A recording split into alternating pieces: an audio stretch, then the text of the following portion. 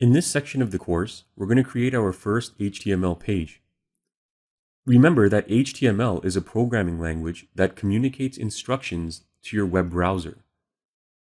It instructs the web browser on exactly how the web page should be displayed to the viewer.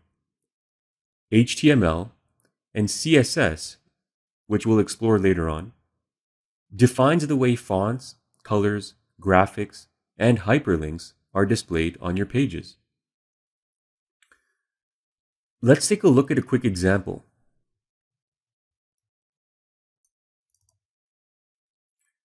If we visit a web page through our web browser, for demonstration purposes, I've loaded TechCrunch.com on Google Chrome.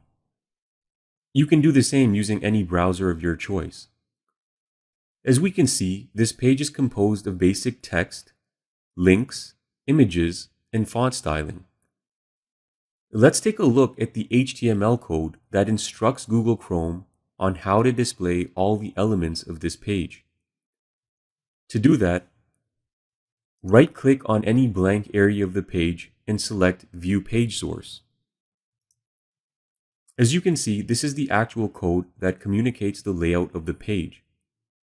Although this looks like a fairly lengthy and complex block of code, HTML pages follow more or less the same structure in all pages. By the end of this section, you'll be able to interpret and understand what most of this code means and even program HTML pages on your own.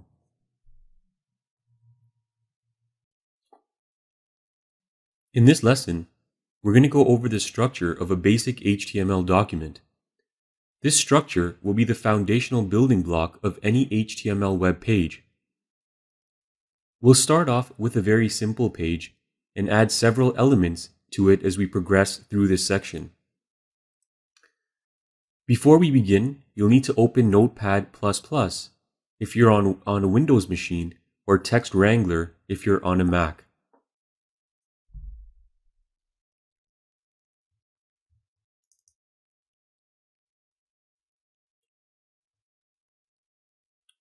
Once you have the text editor open, we'll need to open the file corresponding to this lesson from the Downloads folder. So go to File, Open,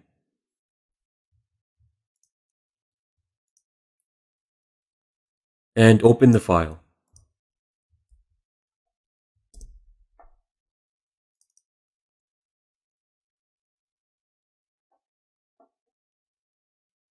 With the file open, let's go over each element and the instructions they convey to the web browser. First of all, the document begins with the doctype HTML tag. This tag tells the browser that the markup of the language in which the page is written is HTML. Keep in mind that there are different types of HTML standards when it comes to coding your web page. Some HTML standards are quite strict and instruct the browser to follow a very strict set of rules when parsing and interpreting the code. An example of this is XHTML. The XHTML standard will check to make sure all your open HTML tags have corresponding closing tags, and you'll understand what that means in just a moment. There are many other compliance measures that make up the XHTML markup. It's not necessary to explore all of these because for the purpose of this course, we'll be using the HTML5 standard. This standard is more flexible in its compliance requirements among browsers and is also the most widely used. Previous versions of HTML, such as HTML4, are even more flexible, but lack some of the new features inherent with HTML5. We'll learn about some of these new features as we progress through the course. Immediately after the doctype declaration comes the Open HTML tag. The HTML tag is the building block for our page. Most other tags will be nested within the Open HTML tag and the Closing HTML tag. Keep in mind that an open tag must be closed to define the ending of the HTML page. Please note that when we work with other nested languages such as PHP, the PHP code can be inside or outside the HTML blocks. However, for now, all the tags we work with will be nested inside the HTML open tag and the close HTML tag. The next tag in our web page structure is the open head tag. Similar to the HTML tag, the head tag must also have a corresponding closing tag. Note that anything contained within the open head and closing head tag will not be displayed visually within the content area of your browser. For a better understanding of the content area, let's preview this HTML page in our web browser to see what it looks like. To do that, click on Run, and in my case, I'm going to launch it in Google Chrome. You can select your browser from this list here.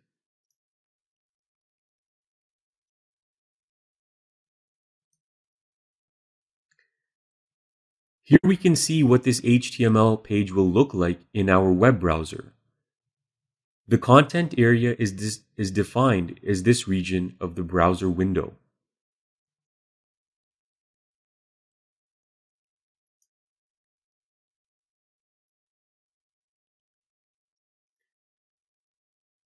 The head tag contains important instructions for your browser. First, it identifies the title of the page. For this reason, the open title and closing title tags must be contained within the head tags. The actual title of the page should be contained within the title tags.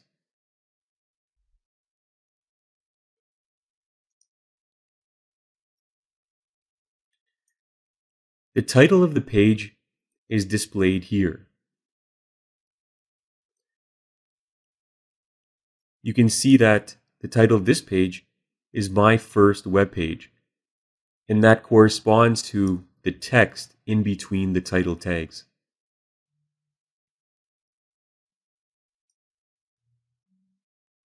The next set of tags contained in our head tags is the meta tags.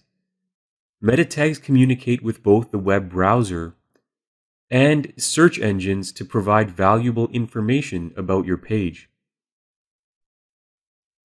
Let's start with the first meta tag. This meta tag is primarily intended for search engines. It's known as the meta name description. The description is followed by the content.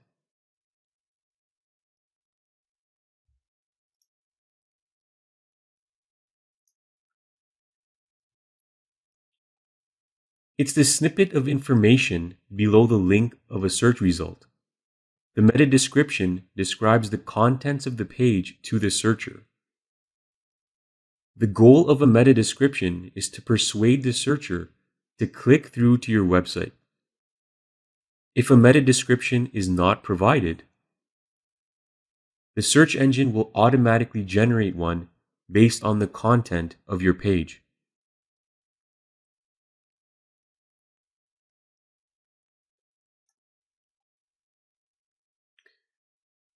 The next meta tag indicates the character set of the page. In this tag, the character set used is UTF-8. The explanation as to why the UTF-8 character set is used, among other alternatives, is fairly technical. To keep things less confusing, we've included some links for further reading on character sets. Next, we have the viewport meta tag. This is an important tag to include. Keep in mind that most users will not only view your web page through a computer screen, but also through a wide range of mobile devices. The viewport defines the user's visible area of a web page. The viewport varies depending on the device and will be smaller on a mobile phone than on a computer screen. The viewport meta tag gives the browser instructions on how to control the page's dimensions and scaling. The width equals device dash width sets the width of the page to follow the screen width of the device, which will vary depending on the device. The initial scale equals 1.0 sets the initial zoom level when the page is first loaded by the browser. This illustration provides an example of a web page without the viewport meta tag and the same web page with the viewport meta tag on a mobile device. Now that we've gone through some of the commonly used meta tags, let's go on to the next tag in our head tag, which is the open and close style tag. The code that is included within the style tags are referred to as style rules, and they define what is known as the page's cascading style sheet, or CSS. The style sheet can be used to define the formatting of just about any element within your HTML document. They can be used to format anything from fonts, line spacing, font color, table borders, image opacity, and hyperlink effects. This course actually has an entire section devoted to CSS because of their importance and frequency of usage.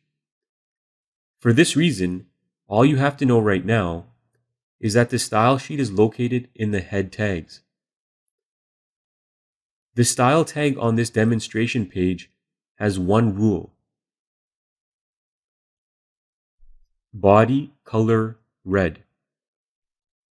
This means that all the text located in the body of this HTML document will be displayed in red. But we'll explore this in much more detail later on. The next block of code we see is a JavaScript function. Remember that JavaScript allows us to create interactive effects within web browsers.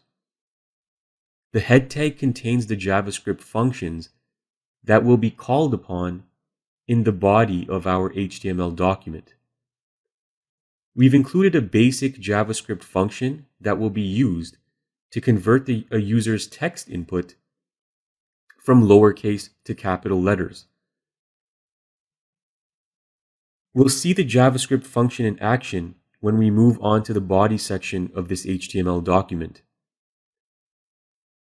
Please note this course has an entire section devoted to JavaScript coding. So for now, we've only included a very basic example for demonstration purposes.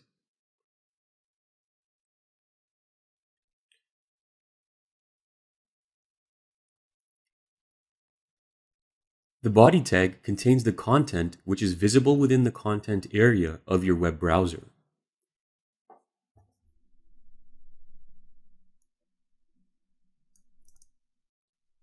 It contains things like text, hyperlinks, images, tables, lists, and any other visible elements.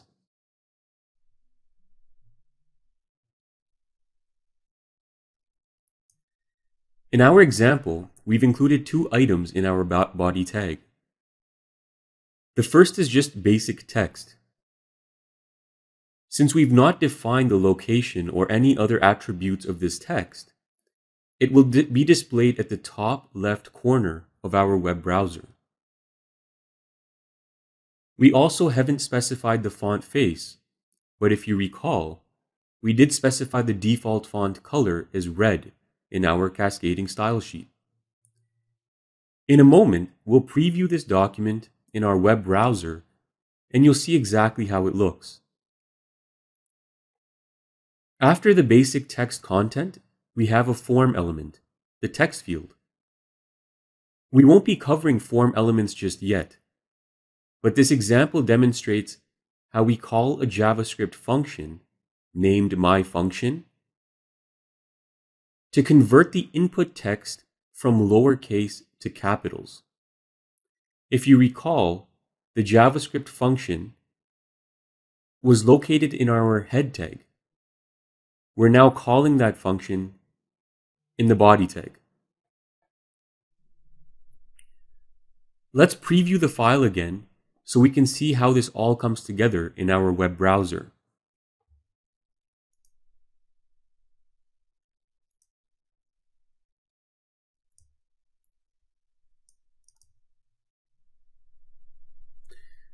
We can see that the text that was contained in our body tags is displayed here as it should be.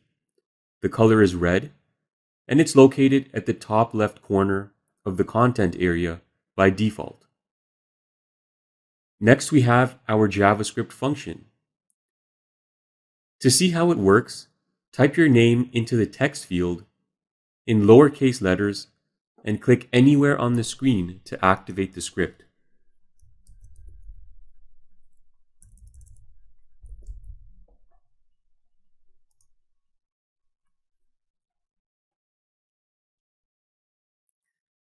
You'll see the name in the text field converts from lowercase to uppercase format.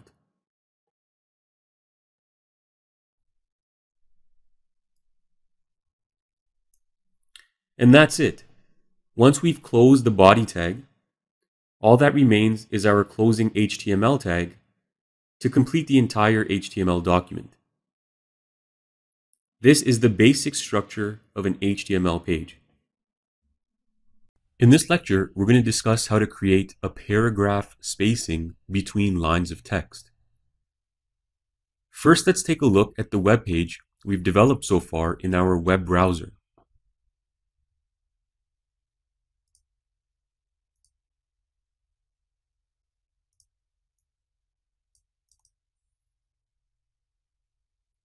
We can see that all the text content is on one line, and we want it separated onto multiple lines.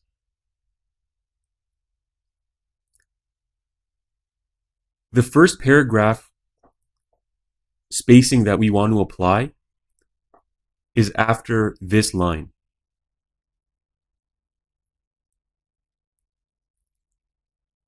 Now, in order to do this, we need to add opening and closing p tags around the text that we want to separate onto a new line.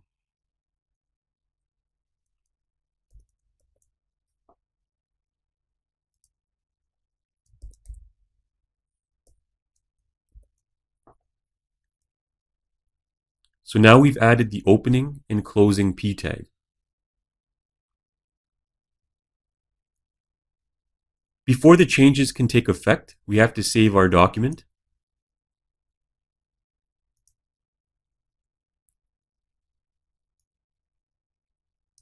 And now let's go ahead and preview it again. So now we can see that the two lines of text are separated by a paragraph spacing. Next, we want to add another paragraph spacing here in front of the text input and the label "Enter your name." So we'll do the same thing again. Put an opening and closing p tag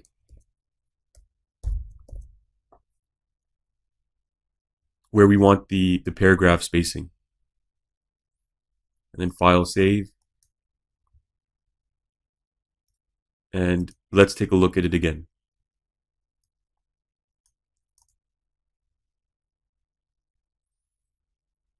And so there it is. Using the paragraph tag, we now have all three lines of text on separate lines.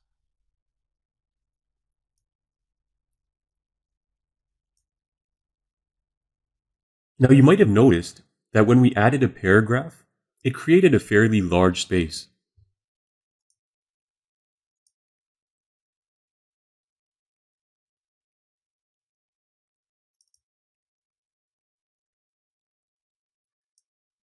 We can see a fairly wide gap between the first, second, and third line.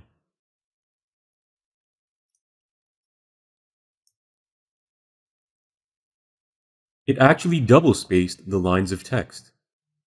What if we only wanted a single line break? Well, for that, we'd have to use a break tag. To begin, type a block of text nested within a paragraph tag. We will then separate this block of text using a line break.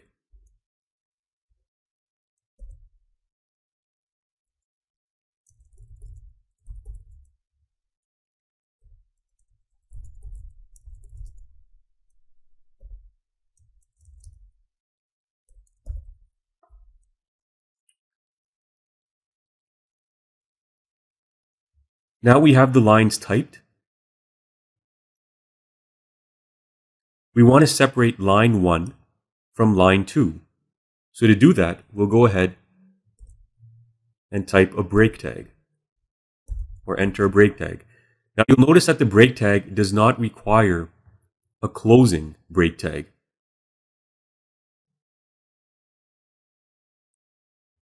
Now let's go ahead and save the file and preview it in our browser.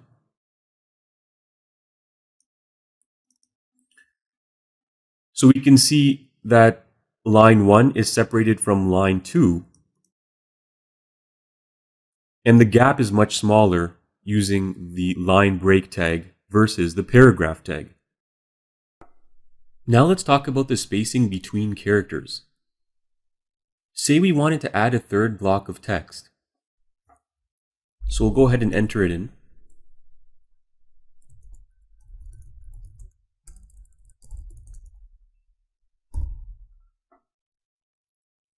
We want to place this line of text 5 spaces away from sentence 2 on the same line. Let's see what happens when we add 5 spaces in our HTML code with the spacebar and preview it in our browser.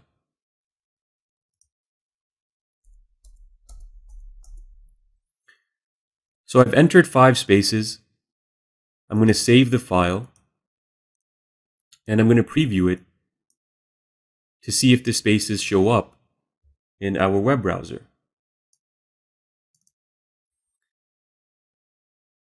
And as we can see here, only 1 space was registered.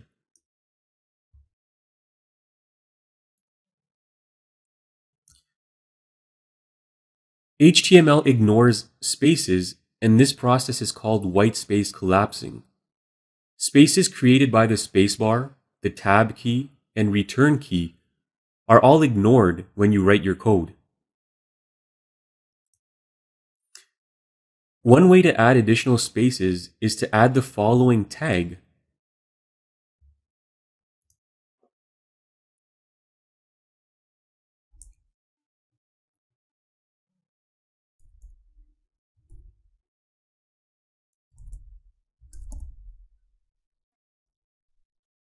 Where you require your space. Your web browser interprets this tag as a single space. It's the equivalent of pressing the spacebar once on your keyboard. So let's go ahead and copy this tag and just paste it 4 more times. So we're trying to register 5 spaces.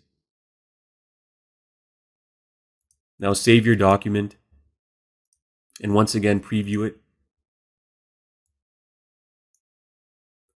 And now we can see that we have 5 spaces between line 2 and line 3. So that is how you enter single spaces in your HTML document. The header tag allows you to create emphasized text, such as titles or headings. Header tags come in different sizes depending on the level of emphasis you require. Let's insert a few headers in our document under our existing text items.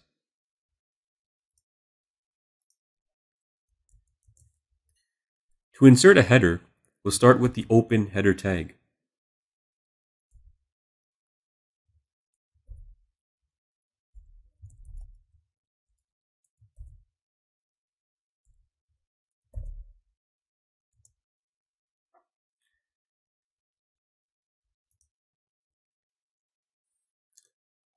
The 1 value represents the size of the header. The smaller the value, the larger the header. We'll insert a few more just to see some of the different sizes available.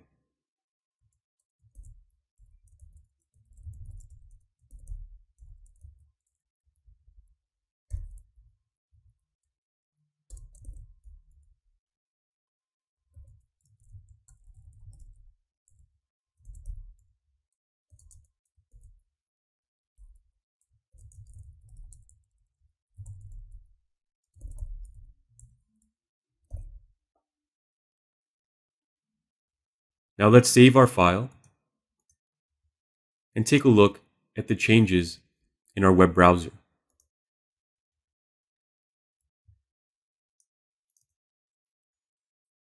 So here we can see our 4 headers.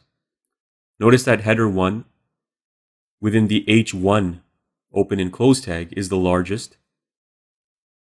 Header 2, header 3, and header 4, which is the smallest. In this lesson, we're going to be working with formatting text, making text bold, italic, underlined, and other formatting options. Let's start with creating a text element and making it bold. We'll start by creating a new paragraph under our last header.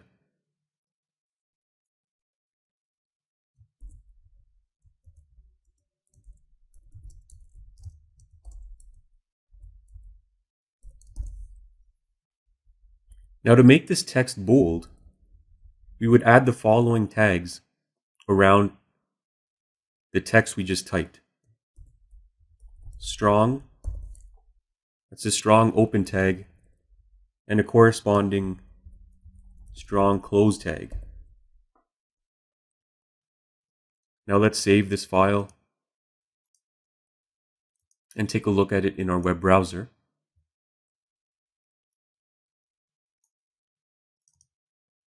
So this is what the bold text looks like.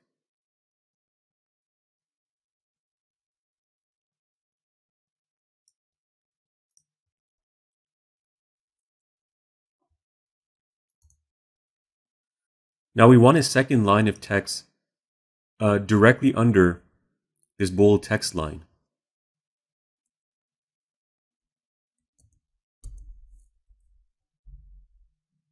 So using the tab key, you can indent just to keep the format of your code clean and organized. This next text element, we're gonna make it italic. To make it italic, you use the EM tag.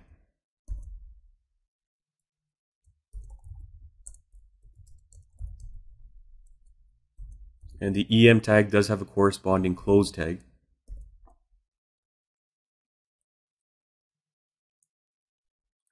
Now remember, if we want this italic text line directly under the bold text line, we need to add a line break.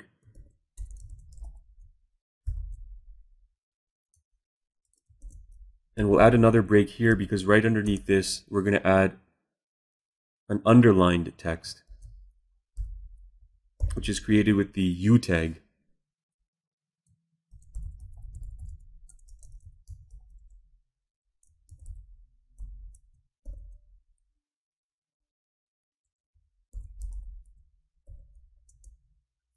We can also insert a strike through our text using the strike tag.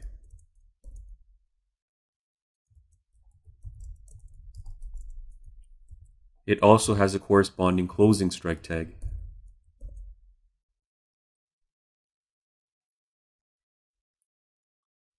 So let's take a look at what this looks like so far.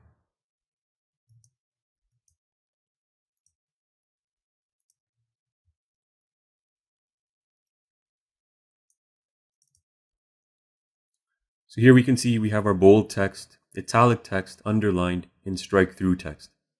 That's what it looks like in the browser.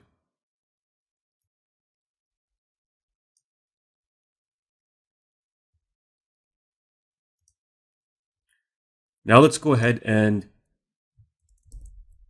just add another break For this next line, we're going to combine a variety of different formatting options together.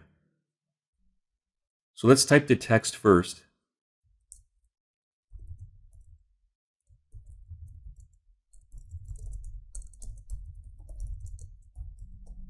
So we want to make this line of text bold, italic, and underlined.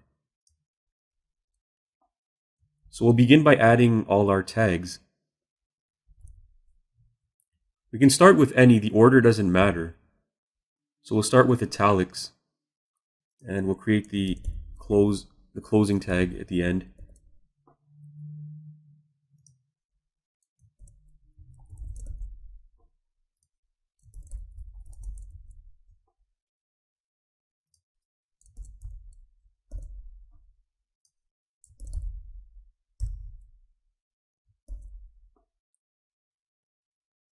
So as you can see, the tags must be closed in the same order they were opened. And I'll save that.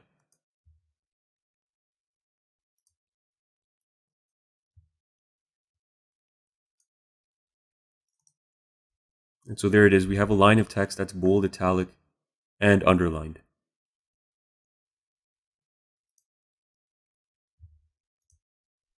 Another way of formatting text is known as inline text formatting.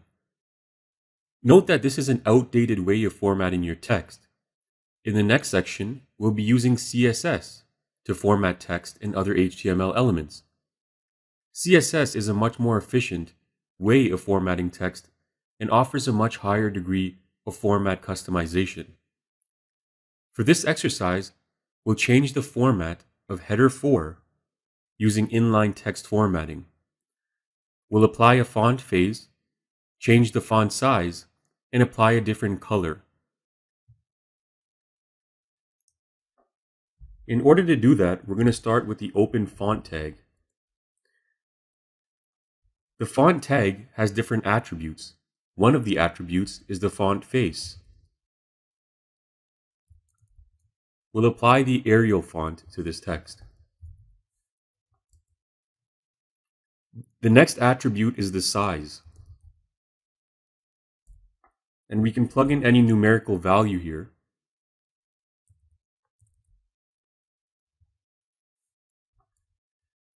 And the font color is another attribute. We'll change the color to blue.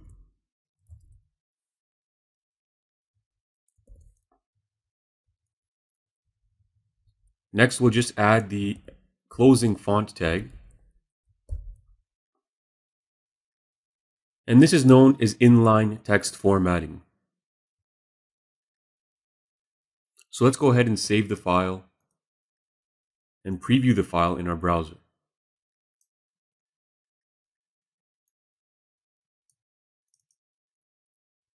And there it is. We can see the header is much larger. It's now blue, and the font face is different than the other headers. It's Arial.